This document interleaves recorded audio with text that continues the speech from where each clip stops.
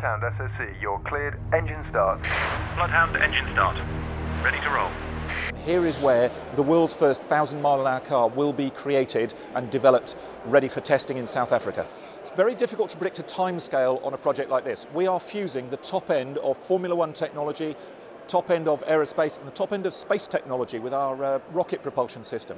We're putting all of those together in a world-beating package. No one has ever done this before.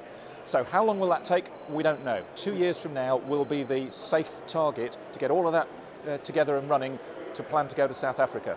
So our target date now is summer 2015 to do all of this. Comparing this project with Thrust SSC is a very interesting comparison. We've held the record now for 16 years. In 1997, we set the world's first supersonic record. That is still the world land speed record. There are competitors around the world, but Bloodhound is probably at the vanguard of those competitors. Thrust SSC was difficult because we were going through the sound barrier for the first time in history. That was unknown territory. We've done that, we know what happens there.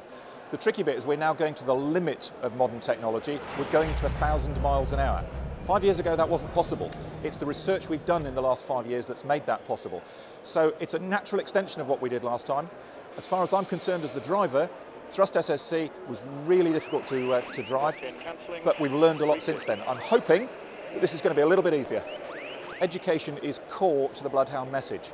5,500 schools ranging from 5 and 6-year-olds all the way up to Bloodhound at university as a separate program, inspiring young people about the magic and excitement of science and technology.